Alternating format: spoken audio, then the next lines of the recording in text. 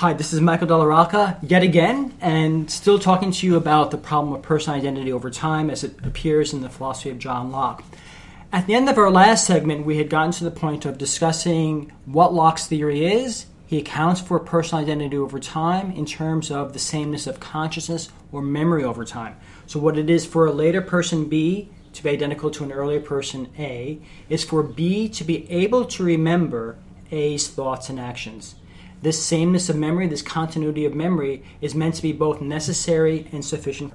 I ended by saying that there's a certain plausibility to this view, personal identity consisting in sameness of consciousness or memory, but there have been certain problems that have been raised for Locke's view from the very first moment that he introduced this view, and that have exercised philosophers a great deal since that time. I want to mention three puzzles or problems, and these are the three BR problems. There's the breakfast problem, the branching problem, and the brave officer problem. So I want to discuss those three problems because they're illustrative of the power and also the limitations of Locke's view.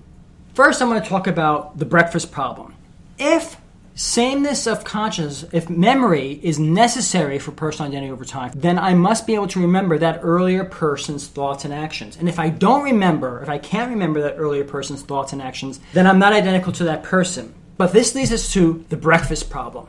Intuitively, we might think that I can forget what I had for breakfast yesterday. In fact, I do forget what I had for breakfast yesterday, and I can't do anything to jog my memory in this regard. So let's say I had breakfast yesterday, but I can't remember having breakfast yesterday. Since for Locke, sameness of memory is a necessary condition for personal identity over time, then it follows that I'm not identical to the person that had breakfast yesterday in my kitchen.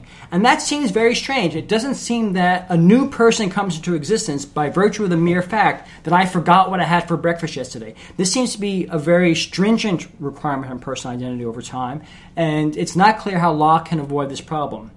One thing that Locke does say in trying to address this kind of problem is that he draws a distinction between what he calls a man or a human being and the person.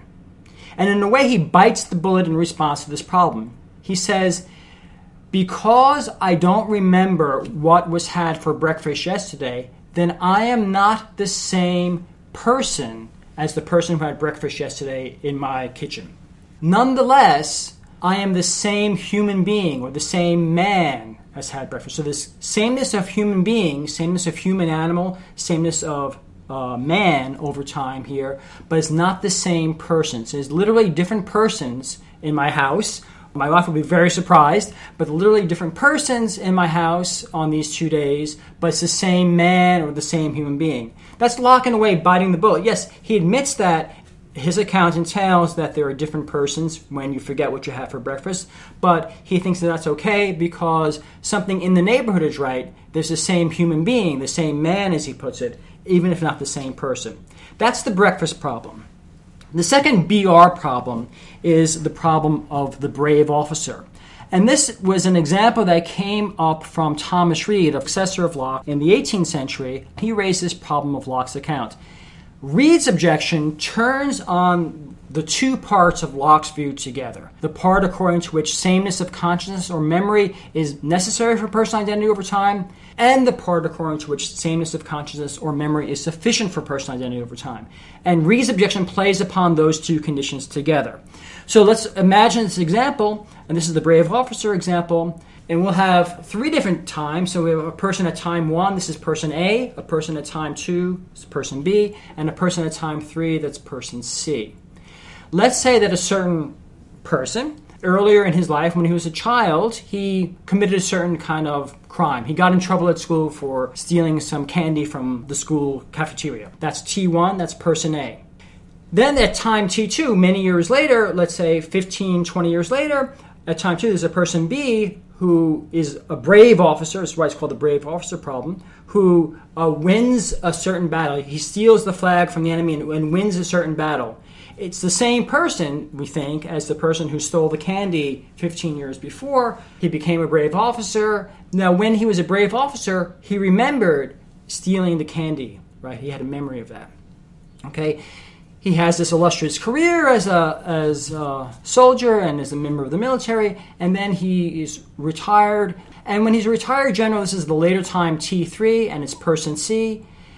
This retired general remembers winning the battle as a young man, as a 22-year-old man or whatever. He remembers winning the battle, but he's lost the memory of stealing candy when he was younger. So now, according to Locke's theory, the retired general, because he remembers the brave officer's action of winning the battle, the retired general, person C, is identical to person B, is identical to the brave officer. And person B, the brave officer, since he remembers what the little kid did, person B is identical to the little kid. He's identical to person A who stole the candy. So C is identical to B, and B is identical to A. Now, it seems then, by the most trivial property of the notion of identity, the transitivity of identity, since C is identical to B and B is identical to A, it seems then that C is identical to A. That is, the retired general is identical to the little kid. But on Locke's account of personal identity, this cannot be the case, because for Locke, sameness of memory is not only sufficient for personal identity over time, it's also necessary for personal identity over time. And in this case, the retired general doesn't remember A's actions. So given Locke's account of personal identity, C cannot be identical to A because C doesn't remember A's actions.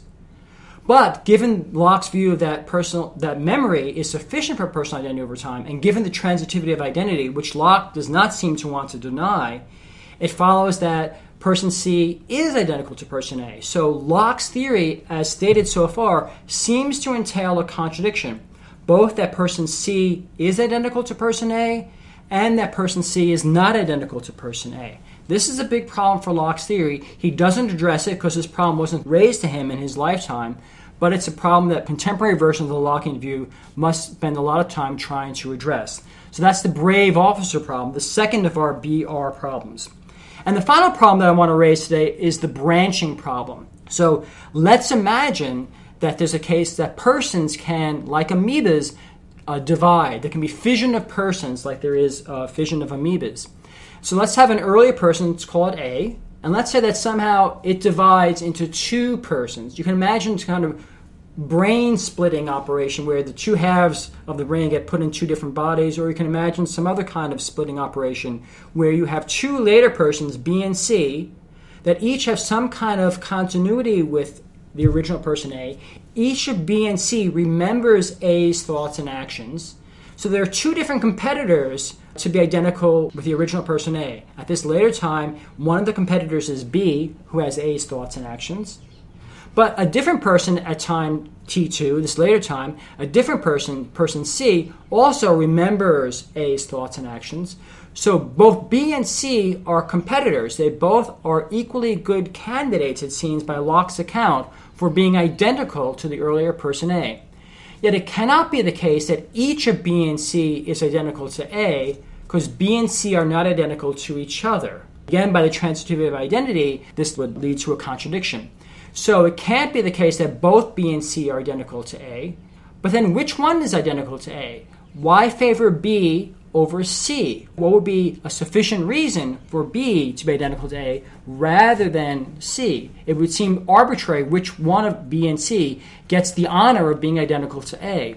Many philosophers think that neither one of those later people, B or C, gets to be identical to A. So that in this case, despite the continuity of memory, there's too much continuity. And despite the great success in my memories carrying on, or A's memories carrying on, there's too much success, and so there's a failure of identity over time. And that seems to be an odd result too. As Derek Parfit, a famous philosopher who writes in this vein, says, how could a double success, twice the continuity, result in a failure of personal identity over time? This is the problem of branching, and philosophers have spent much time discussing this problem too, and that's a third of our BR problems that face Locke's account of personal identity. Now, as I said before, philosophical problems tend not to have a definitive solution, but they raise important problems for us, and they lead us to different views about ourselves and deeper views about ourselves. And although there aren't any definitive answers to these problems for Locke's view, it doesn't mean that Locke's view is ruled out. It means that this is an occasion for us to keep exploring and looking for deeper ways to understand the problem of personal identity to make the next bit of progress in our understanding of this central aspect of ourselves.